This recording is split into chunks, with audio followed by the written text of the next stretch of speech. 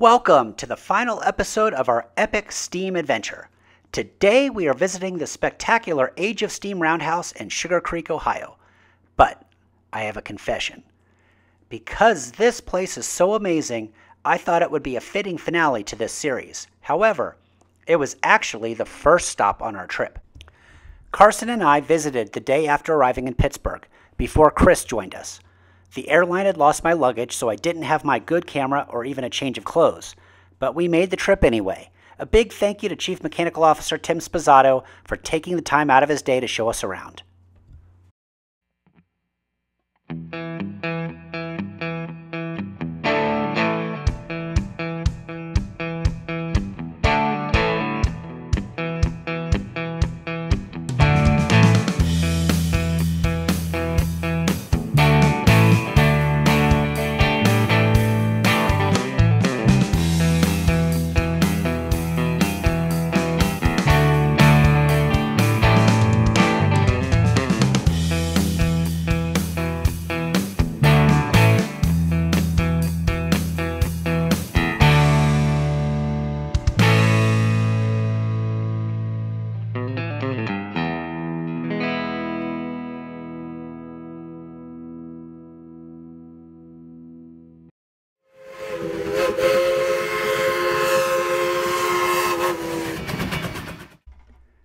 Hi, I'm Eric, and welcome to my channel. What's it about? Well, pretty much whatever I want. I've always been a photographer, and with this channel I have a new outlet to showcase those images I've collected over the years and are still collecting. My goal? To take things I'm interested in and share them with all of you. You might find yourself going to a place you've never heard of, or learning about something you never understood. So stick with me, and you never know what's coming up next.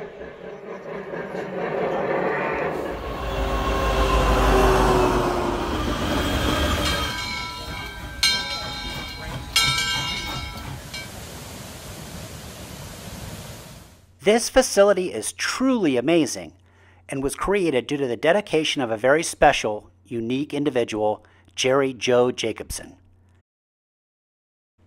Jerry was an anesthesiologist with a passion for trains, especially steam locomotives. In 1984, Jerry began his career in the railway industry when he purchased his first railroad. For the next 26 years, he would continue to grow a regional freight railroad network in eastern Ohio, known as the Ohio Central, while also building a collection of historic steam locomotives, classic diesels, and nostalgic passenger cars, and occasionally operating passenger excursions. Jerry sold the Ohio Central in 2008, which provided the capital funding needed to construct this incredible facility outside Sugarcreek. Completed in 2010, the roundhouse, shop facilities, and grounds have the feel of an early 1900s steam maintenance facility, but with all the modern conveniences. Jerry's incredible collection of steam locomotives is housed completely inside. Jerry Joe Jacobson passed away in 2017, but left a financial endowment and a capable team of dedicated individuals to continue his legacy. The Age of Steam Roundhouse is open for guided tours on weekends and special events occasionally throughout the year. Of course, the centerpiece of any roundhouse is the turntable. And so your power comes in overhead. You've got these guys right there. So to lock it in place, your motors are down there. Here's the operator's shack. Probably control right there to control it left and right. And that's probably the locking lever, the big lever. Pretty cool. This unusual locomotive here is what's known as a camelback. It was built in 1903 for the Reading Railroad. The camelback design was developed by John Wooten so that the locomotive could burn a much cheaper type of coal known as anthracite. Because the anthracite burns much slower than traditional bituminous coal, the firebox needed to be wider and shallower so it could have a larger grate area. With this, the cab could no longer fit in the traditional place above the firebox, so it was moved farther forward. This put the engineer in a cramped space astride the boiler, while the fireman stayed back on the gangway to shovel coal. The 1187 was purchased in 1962 by the Strasburg Railroad and ran there under its own power. However, they deemed it too small for their operation and only used it about 5 years. Age of Steam purchased the locomotive and moved it to the Roundhouse in 2020. It's now undergoing a cosmetic restoration. So the engineer would be on the other side to run it, so there must be a throttle linkage that comes down? You'll see it on the other side. There you'll... But then would the fireman do anything here? No, both injectors are on the engineer's side and everything. Oh, so the engineer does all the injection? Yes. That is... That's not a power reverse. Yeah, the steel mill added that. No kidding. Oh, yeah, it sure is, huh? Yeah, the steel mill put that on. Oh, yeah, there. So, yeah, you got water glasses, you got tricox injectors. Oh, yeah, here's the cab right here, huh? Yeah, and a throttle in the dome. Look at that. I'll be darned. Huh. Smells like fresh paint. Oh, look at that. Yeah. Windows. Buffalo, Rochester, and Pittsburgh number 152 is a 060 switcher built by Alco in 1904. While it's certainly a cute little engine, it's this unusual cylinder casting that has focused our attention. The steam for the branch pipe has got to come down through the saddle. So the steam for your branch pipe, how does your branch pipe run? There's nothing here, and your valves are here. Yeah, it's all internal. And then it's in here. It's behind here. And then and then out to the exhaust. It's the same thing. It's got a separate passageway as well. It's a heck of an intricate casting. Yes, it is. Yeah. Nickel Plate 763 was built by the Lima Locomotive Works in 1944. The 284 Berkshire type inaugurated the idea of locomotive superpower, using a larger firebox to increase steaming capacity. Hugely popular by the nickel plate, the Berks remained on the active roster until 1960. 6 of them survived, with 763 being preserved in Roanoke, Virginia under the care of the Virginia Museum of Transportation. Having grown up in northern Ohio, Jerry had a soft spot for the epitome of nickel plate steam power, and he was able to finally acquire the 763 from Roanoke in 2007. I mean, it looks pretty nice sitting in here. Yeah, we cleaned it up, like I said, just for display purposes. And... Oh, yeah. But when you got, these two big engines sitting next to each other. Yeah. One of my regrets in life is I didn't get to see the 6325 run. Yeah. It was a good engine. We had a lot of fun with it for a little shorter time that we ran it. It did real well. The 6325 is an Alco product of 1942, built for the Grand Trunk Western. This locomotive pulled President Truman's campaign train in 1948, which led to its being deemed worth preservation. In 1959, it was put on display in Battle Creek, Michigan. I recall former Grand Canyon Railway CMO Robert Franzen recalling that GCR considered purchasing 6325 instead of the 4960. However, Jerry purchased the loco in 1993 and restored it to operation, pulling fan trips on the Ohio Central from 2001 to 2005. Zart said my jaw would drop when I walked in here, and he wasn't kidding. Yeah, we got, we've got the structure and everything, but we also got radiant floor heat in here. Oh, no way. Yeah, so we keep the... Electric, or does it have a cool... Yes, yes, water circulating. And then where's the, you have a boiler for it? Yeah, it's up in that little... Just a hot water, big hot water heater? Yeah, 2 of them. Now, this one, when you were running excursions out of Sugarcreek or Denison or something, didn't you run way back? This ran out of Denison. Oh, this is the This is the 280 you were talking about, maybe running it? This Alco 1920 product is most famous for operating on the Buffalo Creek in Gawley in West Virginia as their number 13. Jerry purchased it in 1993.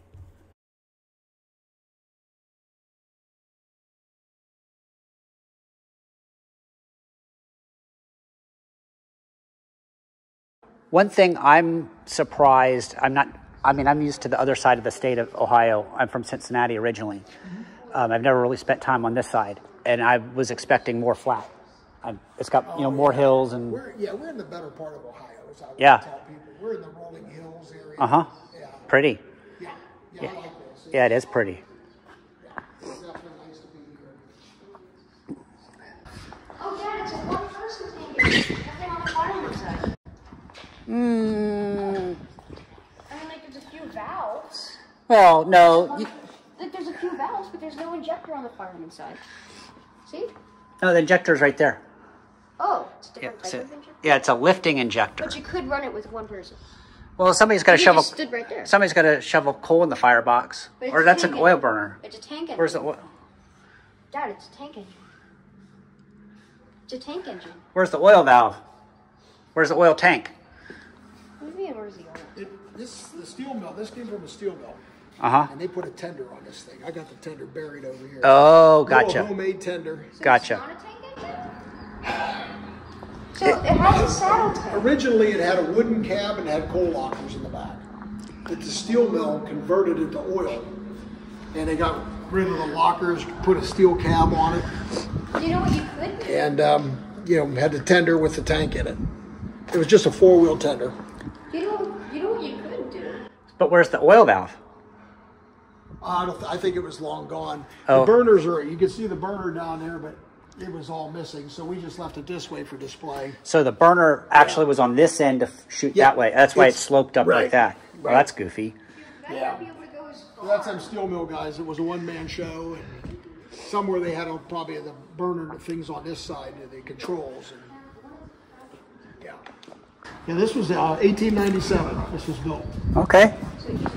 You know, these tank engines are kind of cute. Yeah, I like they the are. engines. So, do you have many oil burners in the Roundhouse in the collection? Yeah, the 282 in the back shop, it's oil. The 262. The one from Oregon. Yeah, and the 262 is oil. This one's an oil. The Brooklyn Dock engine is oil. And that's it. Yeah. Oh, So we got cool. four. That's cool. What's that off of? That is homemade. Okay. We had an extra door, a faceplate, and when Jerry was young, this engine, the 417, was stationed in Akron, and he hung around down there all the time on his bike, and occasionally it'd come out as a backup. And so we kind of doctored this thing up as a tribute to him. Okay. The engine got scrapped, obviously. It looks cool. There's not a whole lot of B&O engines still around, I don't think. None of them operational. No, not really. And then the 1293 Pacific. I've heard good things about this engine. Yeah, this was a good engine. Yeah, we always enjoyed running this one more than almost all of the other ones. It's just the right size, it's got the right pulling power, and it just... Rides easy to good, maintain. yeah. And, A little more modern 48. That's a fairly late build.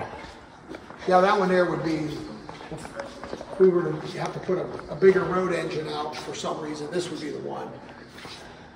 Well, we've done so much to it over the years, all we have to do is the 15-year again on it. We've kept everything else pretty well up to snuff underneath. There wouldn't be really any running gear work. Is this one still current on its tubes? No, Do you have anything that's current other than the one? that's it, yeah. We only keep the one now, yeah. Okay. Yeah. The rest of them are all retired Yeah, officially. yeah, we'd have to do a 15-year, like for the 13, 280 runs, but we just have to do that on all the everything else.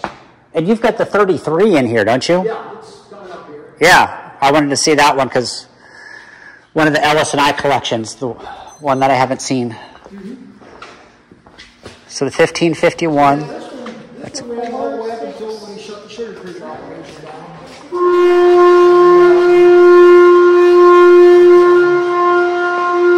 Is that lunchtime? Yeah. Lunch whistle. What whistle was that? Then that's our lunch whistle, shop whistle. Air powered? Yep. And we started doing a 15-year on this, and then he said, hold off on it, because he's selling the railroad. So we never got around to finishing it. But, this is another candidate. If we were to get out on the main line or something between here and Sugarcreek, this would be ideal. Yeah, it's a nice proportioned engine for a small little flat land. Yeah, sure is. It's perfect. Yeah. Yeah, Walshart's valve gear, piston valves. Probably, is it superheated?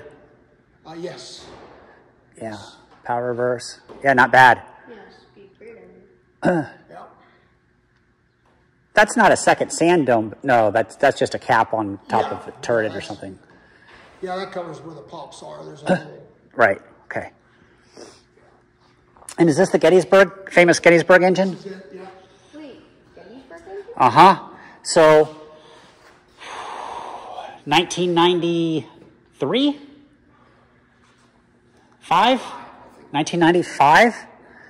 This engine was running on a short line out of Gettysburg, Pennsylvania, and it suffered a crown sheet failure that killed 2 people? No, didn't kill them. No, they just injured them. Heavily injured? The engineer eventually died like 10 years later with complications. He got it the worst. The other, there was 2 firemen. One was okay, you know, minor burns. The other one was minor burns, but when he jumped out of the cab, he broke a leg.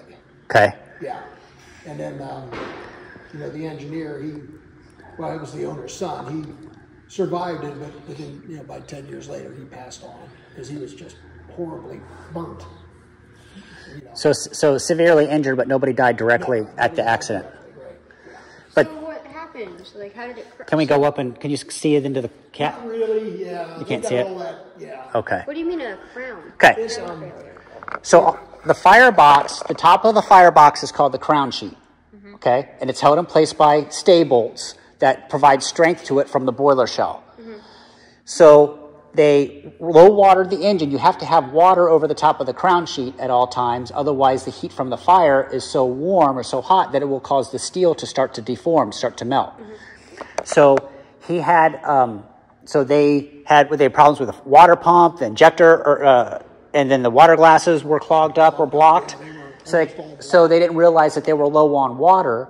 The water dropped low enough so it was no longer protecting the crown sheet, so it wasn't covered with water. So then the fire caused the metal on the top of the crown sheet to deform, and it buckled, and then caused a significant release of pressure. This one had what's called a fusible plug, so that's a safety device. So it melts. So at a certain temperature, the fusible plug melts, and then it causes water and steam to go in and put the fire out, but that also throws back in the cab. So the engine crew, there was an engineer and 2 firemen, I think, and they got burned from the steam that shot back in the cab. But at least the boiler, if you didn't have that fusible plug, the boiler would typically explode, and this thing goes flying for hundreds of feet in the... All of the freight, and if it was a passenger train? It was a passenger train. It was a tourist train. Yeah, so then in that case, pretty much everybody in the first 5 train cars would have been injured pretty badly as well. If it wasn't for the fusible plug, if it had totally blown. But now it just had a huge escape of steam, which burned the engine crew, but none of the passengers were hurt. So after this, that led to the FRA changing steam locomotive regulations for tourist railroads, and they rewrote the entire boiler code. So the codes that we have to use now, the rules in order to run steam locomotives under Federal Railroad Administration jurisdiction, came a large part due to changes because of this accident. So it was right after that they changed all the rules. What changes were those? Like, can you just name 1 to 2 specific? Well, the 15-year boiler inspection is all result of that. Before that, they could go on just an annual. Yeah, but actually the committee had already been in. They've been already working on it. Stuff. They just stopped and went back and reviewed certain areas that they had already addressed and changed them based on the results of this one. Yeah. And then you had to go with 2 water glasses in the cab. Before, you only had to have 1 water glass in. You could go with tricox. Now you have to have 2 water glasses. Because it clogged up. Yep. So you have to have a backup. More inspection procedures. I mean, I think it's all good. I like the way the program is now for the most part. It's workable. But yeah, this engine is famous for that reason. This little 260 was built in 1910 by the Canadian Locomotive Company for the Grand Trunk Western. F. Nelson Blount purchased it for his Steamtown, USA collection. Jerry purchased it in 1994 after it was deemed surplus by Steamtown. Wheeling in Lake Erie, number 3960, is a 060 switcher built by the railroad's own shops in Brewster, Ohio. Eventually becoming part of the nickel plate, its last service was in 1957 when it worked out of Zanesville, Ohio, just down the road from where we are today. All right, so here you're doing an ultrasound inspection, huh? Yeah, but we're not actually, this is for display purposes. We give this on the tours, so we explain to people what you do. This is another engine that, it's missing some parts because several groups tried to restore it. And we managed to salvage it before the car went the wrong direction in life. And we cleaned it up just to make a display engine for giving the visitor an idea when we talk about 15-year inspections, they can sort of see how it's laid out. And this is what you do for the 15-year inspection, is you strip it to this level, and then you do the grid, and then you measure the material thickness in each one of those squares. And you do a bunch of math. And then do some mathematical calculations and determine the... Is it good or is it not Yep, good? if it's safe to operate. And if it's not safe to operate, then it's permanently going to be out the depot. No, you can replace the boiler. You can either repair the boiler or you can replace... The boiler, they're replacing 50% of the engine. Well, that's that's the dilemma for preservation. If you replace the boiler, you're replacing 50% of the entire engine. That's the main part of the engine. So this is the LSNI 33. So this is 29's big sister. This came from the same railroad that 18 and 29 came from. They had 3 classes in their later years. The class 18, 19, 20, 20, 21, 22 were the smaller class. 29 was the middle class. And then 33, 34, and 35 were of the larger class. So kind of like the Bitcoin Challenger classes, but different. Yeah. Just different classes. This is a big consolidation. Big consolidation, yeah. That's a big one. Huge. And the 734 at Western Maryland is the same. So a Stoker engine, right? Yep. For your coal auger. Oh, so it still runs on coal?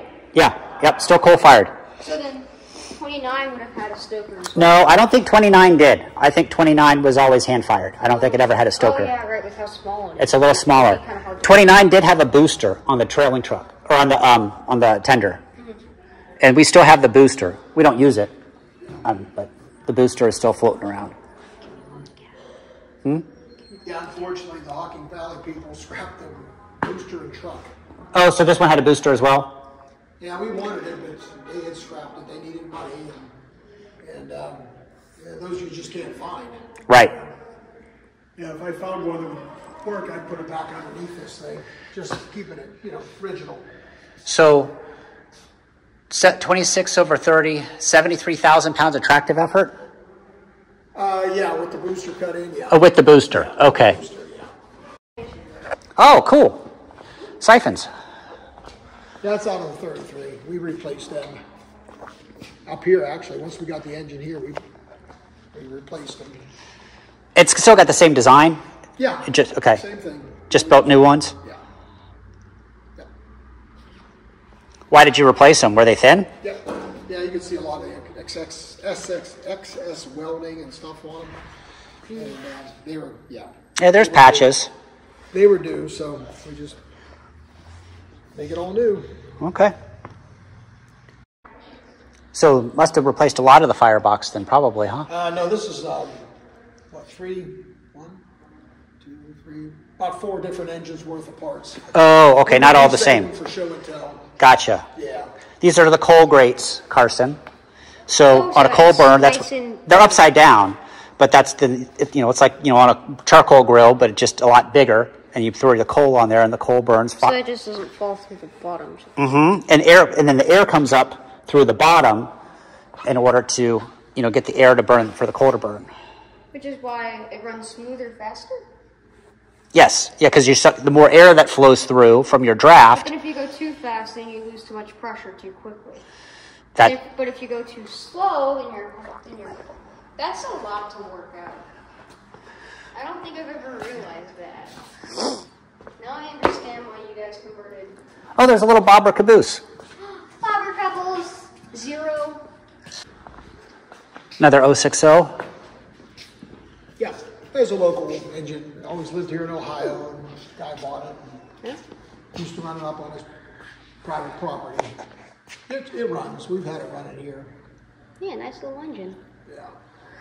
Sturm and Dillard number 105 was built by Baldwin in 1917. It worked for a construction company in Ohio before being purchased by Art Davis in 1969. He moved it to his property in Orrville, Ohio, and Jerry was familiar with it there. After Art's passing, Age of Steam purchased it and moved it to Sugarcreek in 2015. Another 280. Yeah, this came from the Mid-Continent. Oh, from there? Yeah, they never ran it. Oh, it's a decapod. It's a 210. It was a display engine. I think I've seen this at Mid-Continent. Yeah, it used to sit up there by their station. Yep, I think I've seen it there. It looks a lot better here.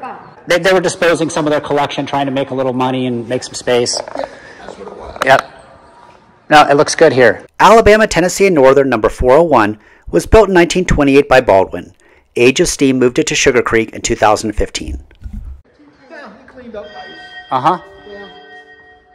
The bell. Yeah, that's that other tour just came in there, starting their tour. How long do the tours usually last? Hour and a half. Yeah. It's a bigger tank engine. Well, this one up front, that's that Fireless engine. Yes, it is.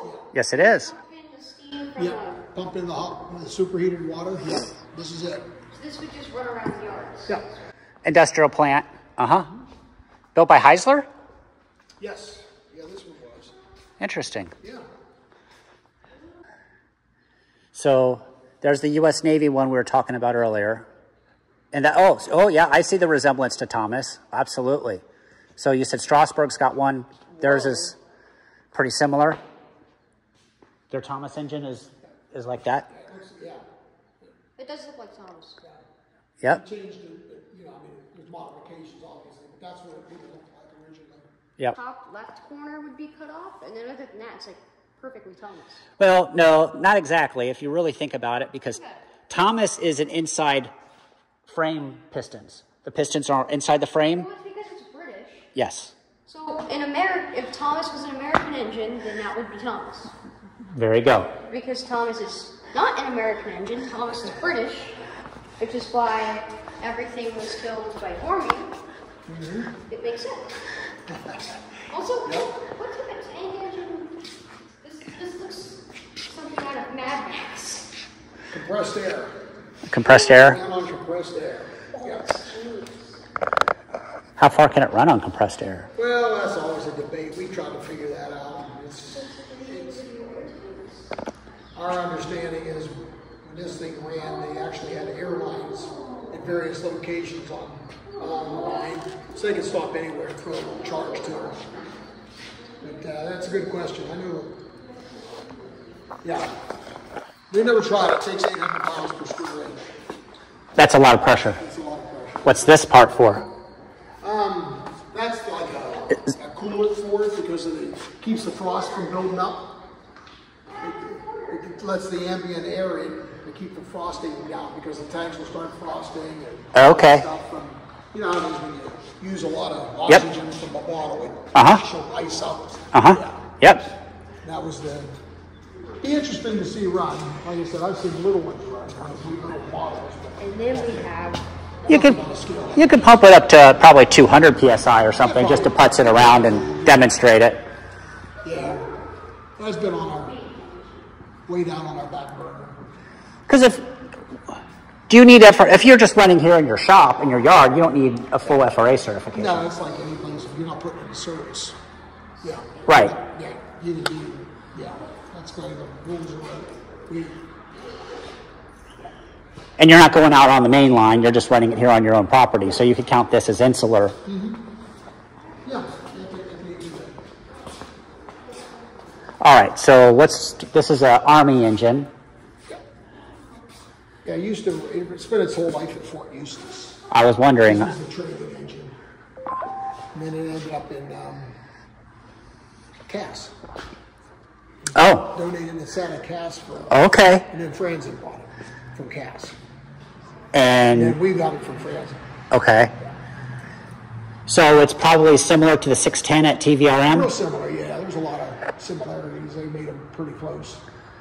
And then, is there another ex-Army engine floating around? Oh, there's one in Alaska. Yeah, there's one up there. And I got that one. But it's slightly different model, that one at Smoky Mountain. Oh, right. Yep, that's the other one I was thinking That's of. a little different model.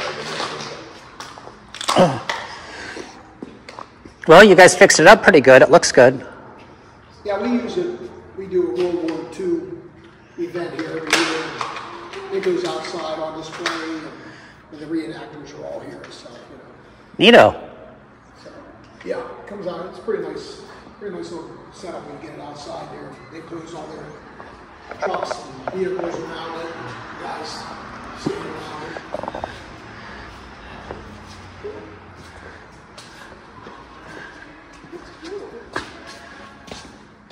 Yeah, pretty slick.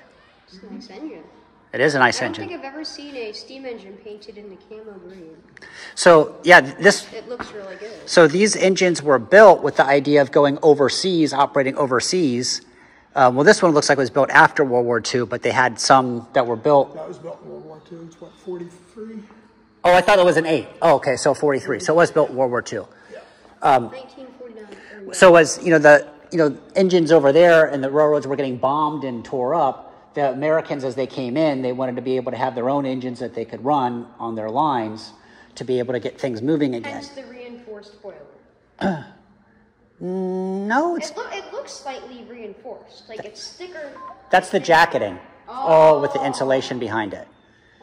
But notice how it's kind of squatty and it's not quite as tall, and the cab is kind of squatty because clearances in Europe are not as tall, so they had to make it a little bit shorter. And also, look at you have the protection on the windows. Like the smaller windows, they're not actual doors. They're not big doors. But this engine never went overseas. It stayed here. It was Transport troops from hometowns to... well, they used it at Fort. Where's Fort Eustis at? Down near Virginia Beach. Okay. Down in Virginia. So that's where they did training. They trained the guys, and so they would use this engine for the training before then they went overseas, and then had more engines like this overseas. But this is the one they kept here in the States. Yeah. And then several of those. So I guess. Yeah, they're scattered around. Another one, the 6. When Fort Eustis had, this is its original number, but then the Army changed the number, and it became 612. Oh, okay. And then the sister engine to this, one of them, 610, is down at TBR. And I've ridden behind that engine. Yeah, they got scattered. There's one still left over there. I forget its number, but it's on display at the Transportation Museum at Fort Eustis. Oh, okay. Yeah, there's another one over there, and that's a nice one. It's all complete. It's been taken care of, so it looks good on display. It's an interesting place to put the air tank, but I guess when you're trying to cram things in, you do what you can. Yeah.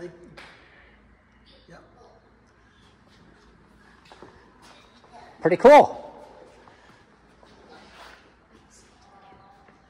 So over here, Carson, against the wall, these are tires in a ring of fire. So. I remember, ring of fire. Yeah, so that's your tire. And then they put that around it, and then with probably propane, acetylene. Yeah, depends which got, yeah. And then heat it up, and then push it onto the rim. I remember, was it Sacramento or Kilburn Toltec? When I touched one and I didn't know it was hot. Burnt my fingers. I was with Mom. It was before Helen was born, but I was with Mom, and you might have been doing something else. Was it Railtown? It was Railtown. Railtown? Yeah. Because they set one up. I've seen it. They set one up and use it for display purposes. I didn't know that it was hot. For their tours and things. I touched it, and he said, "Be careful, it's hot." Right after I touched it. Yeah, that's how you learn, you never know. Yeah, we can walk out this way. Cool. We went up to the back of the tour.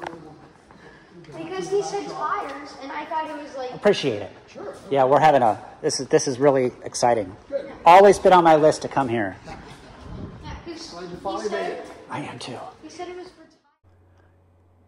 As we walk outside towards the turntable, we can see the car shop building across the way, plus other equipment that is stored outside.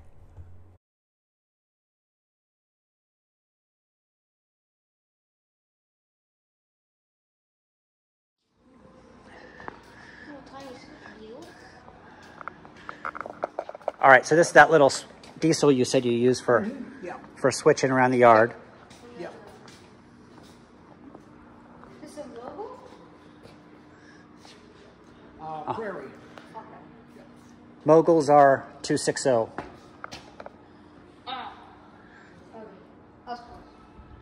From the McLeod? Originally, yeah. This is the one that went up Steve Butler owned. Oh, this is Butler's engine. Yeah. Okay, and it's an oil burner. Yep. Kettle Moraine. This is the Kettle Moraine engine? Kettle Moraine engine, yeah. Okay. Yep, this is it.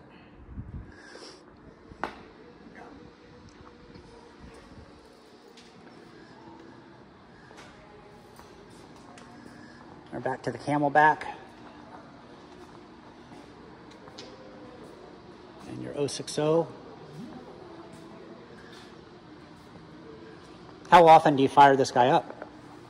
Oh, I don't know. A dozen times a year, probably. Yeah, we just had it running last weekend for 2 days. It seems like, well, Father's Day. yeah, it seems like everybody had something going on for Father's Day. Everybody was posting stuff on social media. Yeah, you saw the steam traction and engines out there. That's the guy hadn't come back from those last two, but that's what they were sitting out there for from that event. So we had, you know, a little mixture of everything. There's plenty of cool smoke flying around. Cool.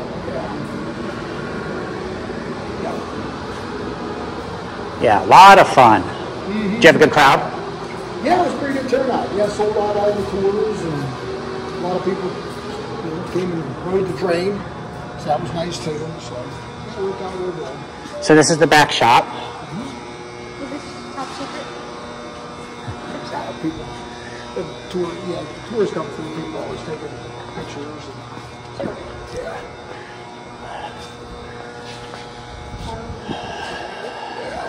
Oh, late. Yeah, it's a wheel lathe. That's a nice one. Yeah. We completely tore it down piece by piece and rebuilt it here. Do you have a quartering machine? Yeah, the one behind it. You can sort of see it back there. Okay. Same thing. We broke that all down. Every nut and bolt went over it. So are you fixing something, or is this just a display? No, this was somebody saved this when the engine got scrapped. And then that would be filled with water. It used to have a wood cab and everything with it, but when we got it, it was in derelict shape when the guy told me where it was. So we grabbed it for a display. It worked good for. Oh, it's an awesome display. Yeah, that's really awesome. Looks like, and then I laid out tools of the trade and different types of bolts and sleeves, caps, just so people can understand. Oh yeah. Oh yeah. No, this is very educational for people. Yeah, so you get your flexible stay bolts, your rigid stay bolts, I need to bring oil in here. crown bolts up there.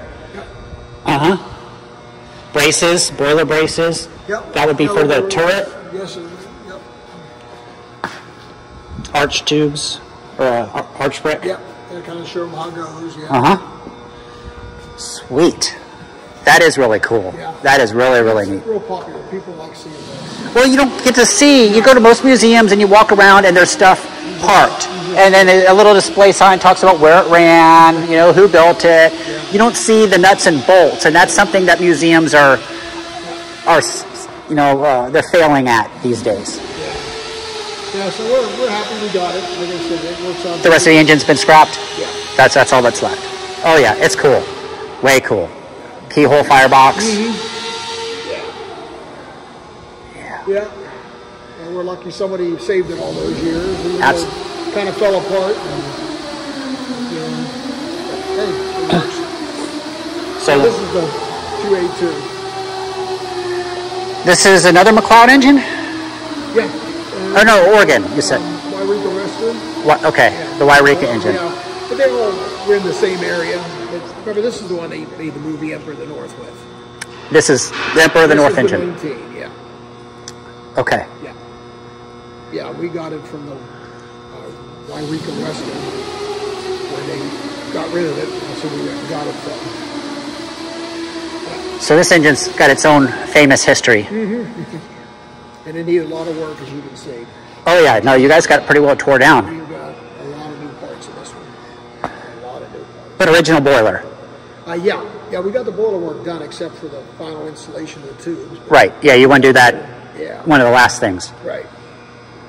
Yeah, so running gear, looks like a lot of tramming going on. Yep, all new shoes and wedges. Yeah. We actually had to make a couple new binders. Okay. Because they were so worn and bent. And so we did quite a bit of work on it. The trailing truck we already did. We did that first. It's done. The front truck is real close to getting finished to put back in. Probably another couple of weeks to have that on there. Oh yeah, there we go. Awesome. It's getting close. Yeah, awesome.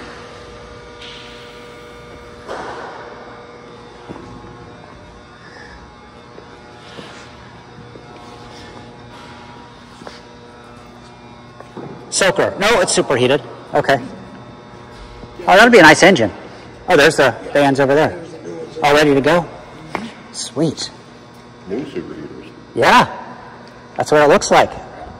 Well, Tim will back me up. The old superheater units are about as thin as I've ever seen a set. They've been overused. Yeah. Worn completely out. Yeah, we're pretty tired.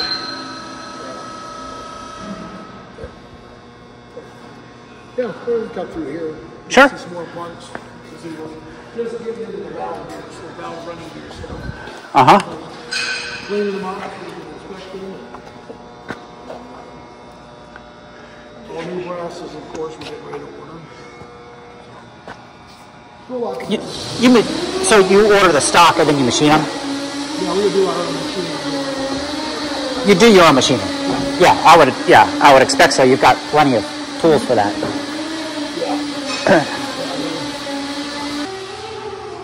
Oh, driving boxes. Yeah, that's for the 19. Oh, there's the old ones. There's the old ones, they will wore out. So these are all fabricated? No, cast. Cast? You had them cast? Yeah, we went cast, yeah. Oh, wow. Cheaper in the long run than trying to fabricate them. For us anyhow. Is the size common enough that you could use them on multiple engines, or are they pretty much specific to the 19? Pretty much specific, yeah. Yeah, we had other boxes laying around, but they weren't anywhere close to working, so we had to just go ahead and make new ones. Which is usually how it works. Nothing's ever easy. No, it isn't. When you're working on machines that are 100 years old, it's not easy. Pistons? Yeah, those are new piston heads. We just made them. Sweet. Yeah. And the new nuts for them, we just haven't secured everything completely yet. Getting close. Yeah, you are getting close. A lot of work. Once we get the drivers back underneath, get her on her own weight again, then I can start slapping parts on. Everything else above it is pretty much done. I mean, all the appliances, the piping, everything's just ready to bolt on. And that would be a good engine to go back and forth, you know, a couple miles. Yep. Uh-huh. Yeah, that's going to be a good one. Yeah, oil fired. Yeah. What will you use for fuel? Just crankcase oil? Yeah. That's what a lot of people are doing. There's a place right up here north of here, they deal in used oils. Uh-huh. And, yeah, I've talked with them, and it's like, yeah, we got what you need. It's okay. And there's that. Consider vegetable oil? Yeah, some people are using that. We're using it. Yeah, are you? Uh-huh. Yeah. It works good, but it's not, it is pricey. And supply is the critical thing. It's finding a supplier that can deliver it. Yeah. Yeah, no, it's fairly expensive, unfortunately, but it does burn well. Yeah, You just have to preheat it. I heard it burns well, and it burns fairly clean. It does. Compared to used oils. And the thing we like also is that if it leaks on the ground, nobody cares. Oh, that's true. Yeah, And especially when you're in the national park. yeah, that's important. You got to go that The animals come over and eat it. Oil? Yeah, the vegetable oil. Vegetable oil, Yeah, they'll come over and snack on it if we drip it on the ground. We got the little manual crane in here, and then we got the little 2-ton out there over the big machinery. Wow. But, yeah. All built brand new. Yeah. Yeah. Yeah. And then what's That's the ash hoist. Oh, ash. Got it. Okay. You can see the pit in the track. We open up the grates, and then the little skip car comes down Yep. and take the ash out. Just like they would have done it years ago. Yeah, we just don't take the dump car out and dump it on the main line like they used to do it. Yeah, real similar. Ah, blue signal protection. Excellent. So this building is what, That's just oil house lubricants? Yeah, we use it as an oil house. Uh-huh. Yeah.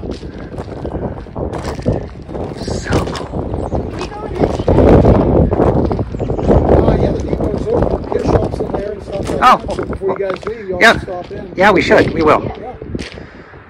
Yep. Now there's the little skip car. Yeah. And that all works? Yeah. The skip So car, cool. yeah. No way. Really? Yep. Yeah, we just used it the other day. So when you run your little, excursions around the shop, you have what, a couple cars? Yeah. Just There's a couple cars there. We use those too and board at the station, pull down to the gate, and then we take them back to the turntable. Yeah. Just gotta give them a little taste of being on board. so cool. And now it's that part of the program where we count how many steam locomotives we saw today.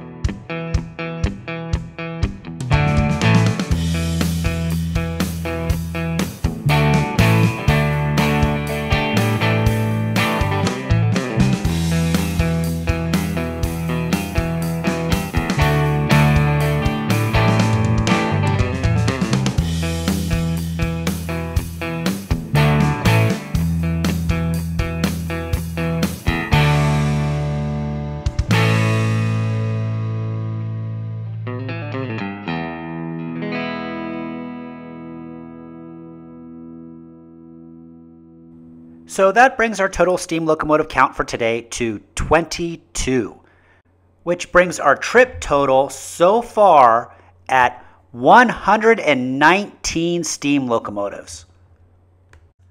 Well, I'm glad you joined us for our visit to the amazing Age of Steam Roundhouse, but guess what?